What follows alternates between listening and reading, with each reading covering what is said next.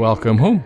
This is Audio EXP for the 26th of February 2022, and the title of this episode is Perspective. Sean Merrin is in the spotlight this month, as voted for by patrons, and the interview with Sean is live. We talk about how he was one of the first to publish in the DMs Guild, and how solo project writing differs from the work he does with Ghostfire Games. We also talk about the future, including, although just briefly, Kickstarter. It's kind of a weird week to be talking about games and geeky topics at all, to be honest. As the start of routinely itemized touched on, this week is the start of a land war in Europe, of tanks, of shelling, of death. It's kind of wrong to ignore that, and yet, in my weekly game over in Discord, we've taken the unusual step of declaring it free of politics and war chat. We need to escape and to hide for a bit, and we're thankful that we can. I don't know what this means for the podcast. We're still in the pandemic, but I don't sign off the podcast urging people to wear masks anymore. COVID-19 was never a taboo subject on Audio EXP. Should the war be? I did get a little heavy on the blog. I got more than one email about an offer from Atlas VPN to give away free accounts to journalists in the Ukraine. I noticed that the PR team seemed to be coordinating the offer, and I was torn between the chance of that being a cynical effort to sell software on the back of horrible suffering, or the company's most agile team reacting with heartfelt sincerity to a crisis. I wasn't even sure how much a VPN could help with the ongoing cyber warfare, although mine does offer some InfoSec, so maybe others do as well.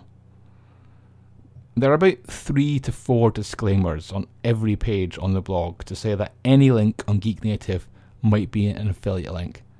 This is often determined in real time and after behind the scenes deals of which I have no control over.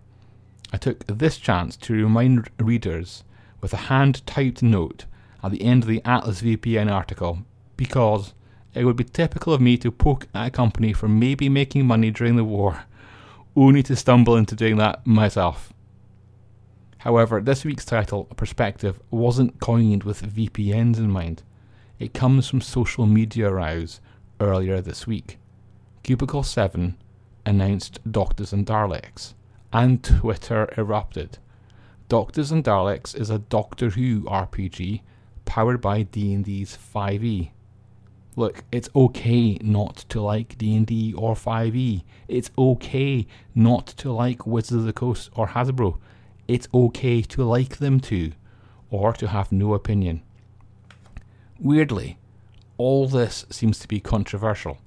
Cubicle 7's decision to have a version of Doctor Who on 5e seemed to conjure up floods of toxic comments. Regular listeners will know my stance on this. The existence of a game that you don't like should not threaten or upset you. You should not worry about it. You should worry about human suffering and superpowers at war. Now, of course, it would be hypocritical of me on my own self-funded, loss-making podcast to say people shouldn't share their opinions. I'm just saying there's a way to do it without being a jerk. You can have thoughts without needing to articulate them as a personal attack. I'm also not saying that you shouldn't be critical of people. I'm critical of Nazis. There's no debate in my mind whether it's acceptable to punch a Nazi. Punch them, get slugging. What I'm saying is, it's all about perspective. Shall we move on? Shall we talk about Children of Art instead?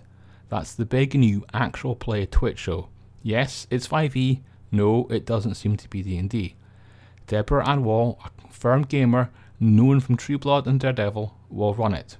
One of the players will be Adam Bradford. He's one of the co-founders of D&D Beyond, but left to join Demiplane. And since then, Demiplane has grown, got involved in more projects. It's Demiplane's Twitch channel that will host Children of Art. It's a gamble, but it feels like a savvy move. It's absolutely going to put Demiplane on a lot more people's radar if the show takes off and grows in popularity. Okay, if that's D&D and the TV screen medium, what about D&D and paper? Artist Stephen Cummings is a talented illustrator who worked on some of Jim Zub's Evil at Baldur's Gate comic series. Stephen's put the original paper sketches for the comic up for sale. Now, I presume he's entitled to do so. I'm less sure whether this sort of thing appeals to tabletop gamer geeks in general, or whether it's exclusively comic book collectors. Jim Zub's star seems to be constantly on the rise, but I'm not sure how many of these pages have been snapped up. I imagine sketches of comic books, even published ones from, relatively big names, are common, because you just need so many of them to bring the comics to print. I'm no expert, but I also presume that a generous supply depresses the prices of things. On printed things, printed copies of Darker Hue Studios' Haunted West, the RPG, are on the way. This is a Weird West game that takes the time to amplify, rather than whitewash, the roles of people of colour in America's Old West. And yes, there were Twitter rows about that too. The news is that RTG, the cyberpunk publisher, helmed by Mike Pondsmith, will distribute the game. I think it's the first time that RTG has acted in this way. It could be a case of a medium-sized publisher helping a smaller one out. However, it's not impossible that RTG has logistics aspirations, and it could do this for other publishers. It's one to watch, certainly. The other bit of cyberpunk and RTG news is that Cyberpunk Red now has dating rules. You can download those life path or date path optional rules from RTG's site for free. In truth, it's been a busy week for geeky tabletop news. Let's pick some and get into it. The World of Darkness story in particular, I think, should have had more coverage. A company called Explored will make a game called Vampire the Masquerade Milan Uprising. That's probably a board game. You see, Explored makes those electronic boards that I spent much of 2021 predicting would feature heavily in 2022 because of the relationship between hardware and subscriptions. You buy the board hardware once, and then the system, known in this case as Teburu, runs the game, acting as NPCs, revealing the story, and essentially being the GM or storyteller. And the deal between Paradox and Explored is a multi-game one. Milan Uprising is a Teburu game, but the Explored CEO took the chance to mention role-playing whenever he talked about the deal.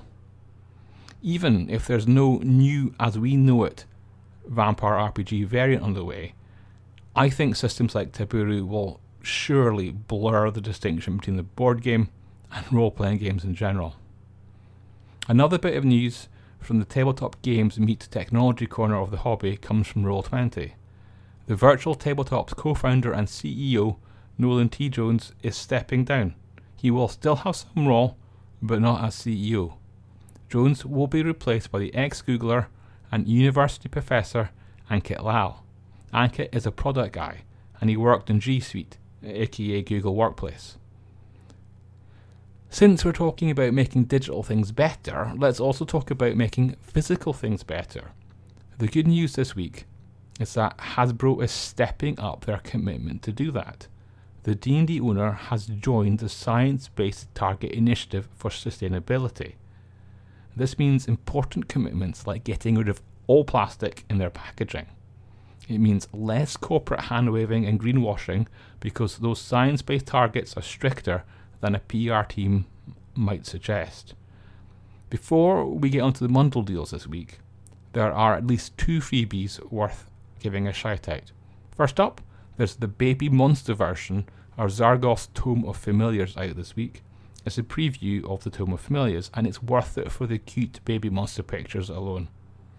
There's also the re-release of the 1999 quick start to D&D from Wizards of the Coast. It's Crypt of the Smoke Dragon, and that's now free from the DM's Guild. And the 2 bundles that I mentioned are both at the Bundle of Holding. One is for the card-based Crime Capers of Fiasco 2020, and the second is for Elephant and Macaw Banner. That's an RPG set in 16th century Brazil it's deadly, and refreshingly, it's not Western and all Tolkien styled. And on that note, let's wrap there, keep safe, and I'll see you next week.